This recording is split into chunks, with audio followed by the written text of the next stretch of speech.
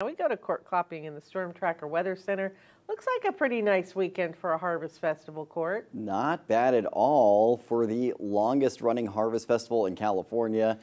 It's a fantastic weekend for that, especially in the foothills. If you're trying to get out of the heat that we're going to be experiencing in the valley, it will be a touch more comfortable in our foothill areas, and it's going to be dry and sunny as well. So if you do like to head out and get some apple pie, this weekend looks pretty fantastic for that. Checking in with the impacts on the way for today and through your weekend into next week. We're going to be bright and toasty out there today. The peak of this week's heat arrives tomorrow, and then we do see temperatures sharply dropping and the chance for showers returning early next week. Now, a live look outside this morning, the Sundial Bridge in Redding. Clear skies overhead.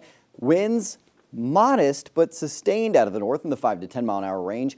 And we do have temperatures that are artificially warmer in Redding due to those downslope winds compared to the rest of the valley. So if you're trying to get that walk out on the bridge this morning, it doesn't look like you're going to need that extra layer.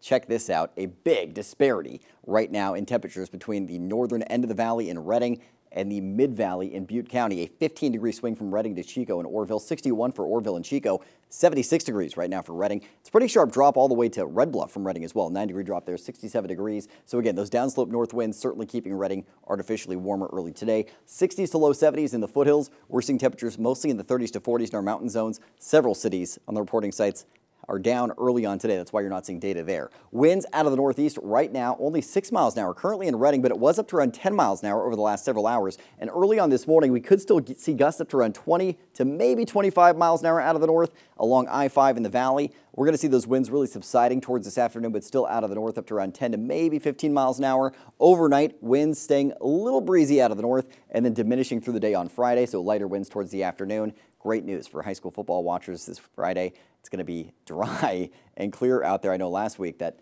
thunderstorm activity really caught a lot of you off guard. As far as what we're seeing for Saturday, winds shifting to become out of the south, so that's going to give us a little bit of cooling influence, or at least keep temperatures feeling a touch more comfortable if you're trying to get out and about this weekend. Satellite and radar clear skies overnight into this morning, and that's thanks in no small part to this strong ridge of high pressure that's dominating our weather pattern right now. It's a blocking pattern to keep anything approaching the west coast at bay. It's going to leave us dry, warm, and sunny today. Still limited influence from that trough off to our east, leaving us with the winds still out of the north today, but as that shifts further east, our winds diminish.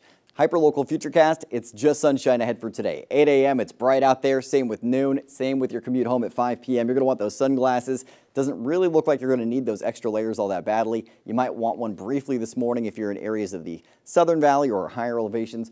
Overnight tonight, clear skies into tomorrow morning, and then sunshine for your Friday as well. Tomorrow's going to be the peak of this week's heat as high pressure builds in, and then we're seeing a little change of pace this weekend with the south winds cooling us off slightly. Still sunny Saturday, still sunny for the most part Sunday, and then that chance for cloudy skies, showers, and cooler temperatures arriving Monday into early Tuesday. High temperatures today, upper 80s to low 90s in the northern mountains, 70s to mid 80s in the Sierra and southern Cascades, 70s to mid 80s in the foothills as well. If you're in the valley today, it's low to mid 90s, 94 degrees in Redding as well as Red Bluff, Chico 92 degrees as well as Orville 93 for Willows. So get ready, this is toasty for early October standards. Your Storm Tracker 7-day forecast for your weekend's always in view. The peak of the heat this week is tomorrow, 93 degrees in Chico. Still in the low 90s with sunshine this weekend and lows in the low 60s, and then a sharp drop into the upper 70s with cloudy skies Monday, showers Monday night into Tuesday, and even cooler on Tuesday. Redding mid 90s for the next couple of days, 96 on Friday. That's 10 degrees above average for Redding tomorrow. 93 Saturday, still low 90s Sunday, and then a drop into the mid 70s with showers arriving late Monday,